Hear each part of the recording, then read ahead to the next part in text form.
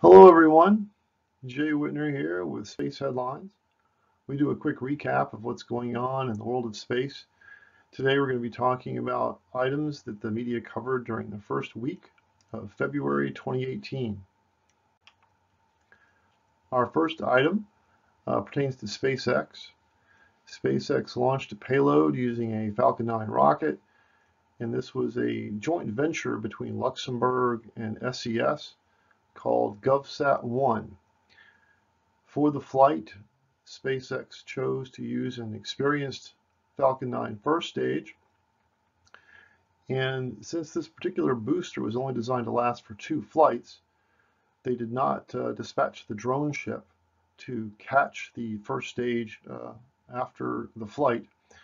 So the intent was just for the stage to crash down into the ocean.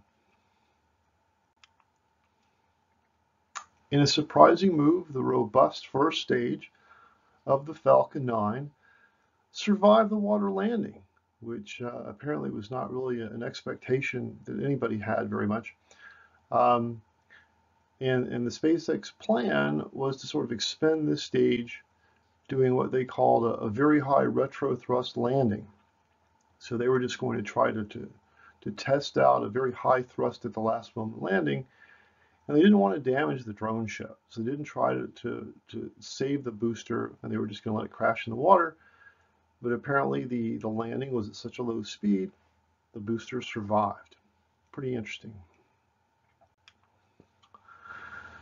Given this turn of events, SpaceX has decided they would like to recover the first stage that was floating in the Atlantic. And so they're going to work on that, and they don't intend to refly the booster. It seems like they just want to examine it, see how it fared, I guess, with the high retro thrust landing that they were doing.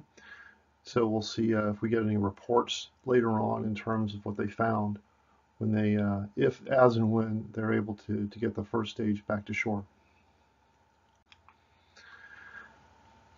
In a very, very interesting bit of news, we've managed to detect the first planets beyond our galaxy.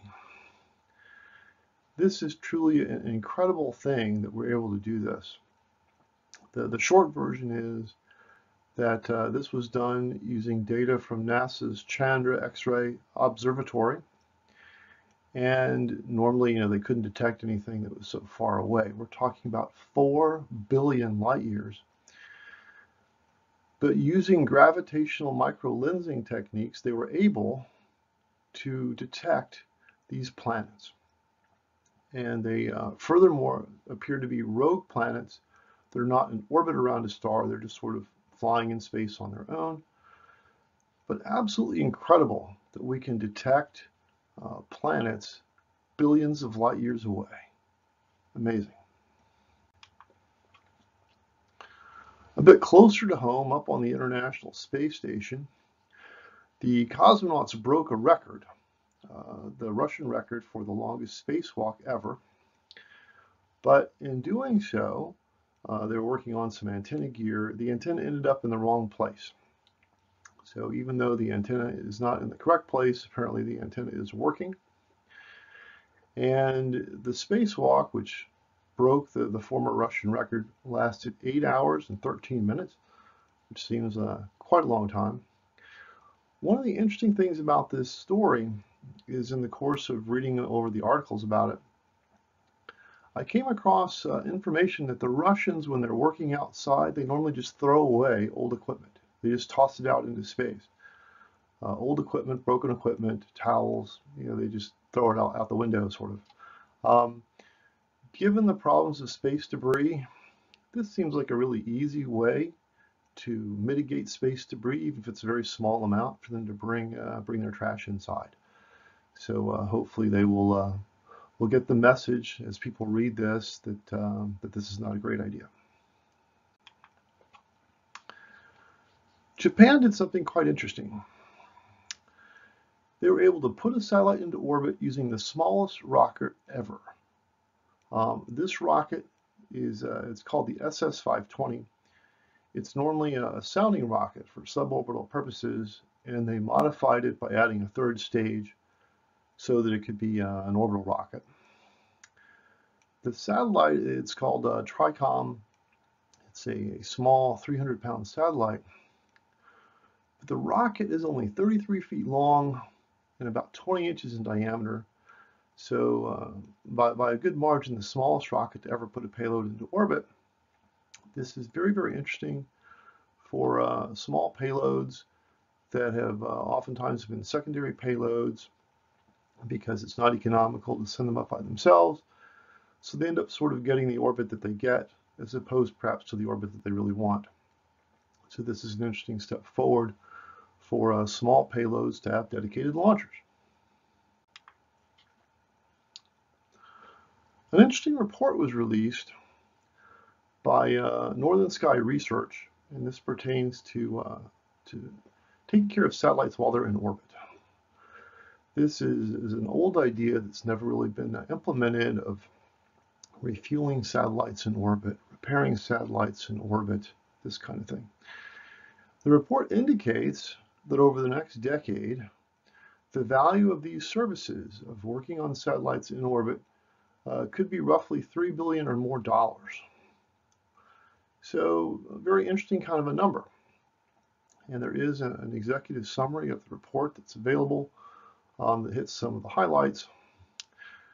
The full report costs $4,500, so I haven't read it, but I'm sure it has interesting information in there and an idea that's long overdue for implementation. We need to figure this out.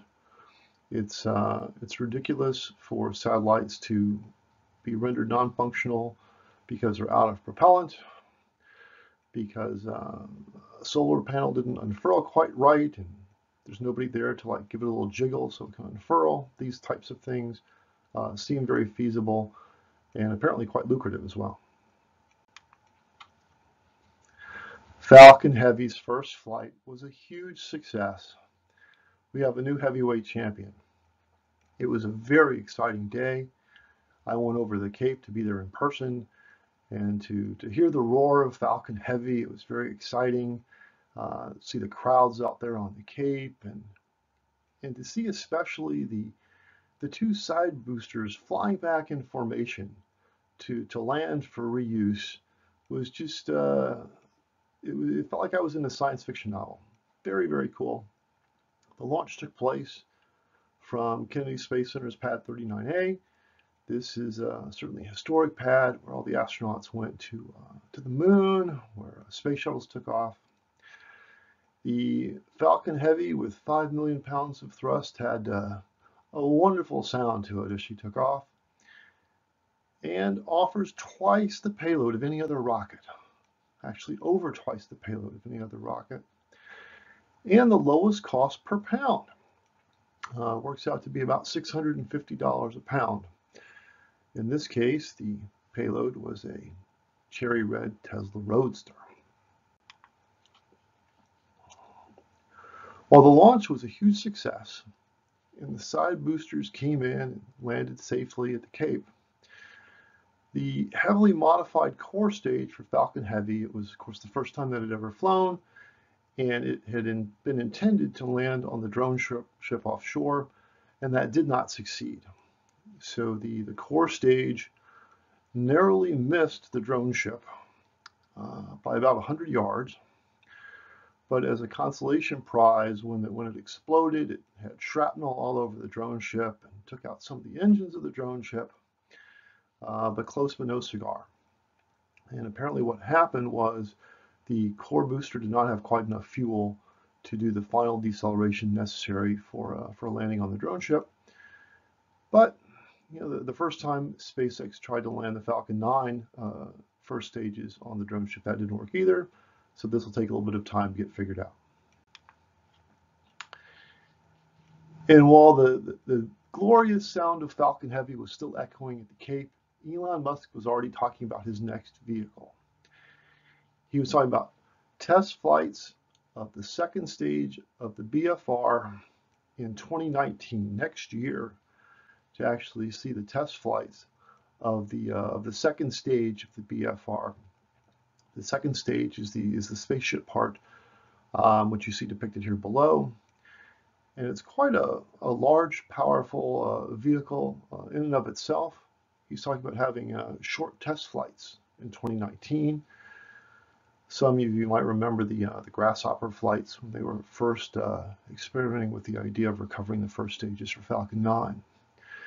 So this second stage is about 150 feet long. They're thinking that they'll have short flights, maybe up a couple of miles in the air and come back down. But this vehicle, Elon Musk has said repeatedly, may be capable of actual SSTO operations. The single stage going up to orbit and coming back down with a very minimal payload. So if there's not too much weight creep as the thing is developed, that might be a possibility and a very interesting one, something people have theorized about for a very long time. So a very exciting week in space. Thanks for being with us, and check back a week from now and we'll have another edition of Space Headlines. We'll see you then.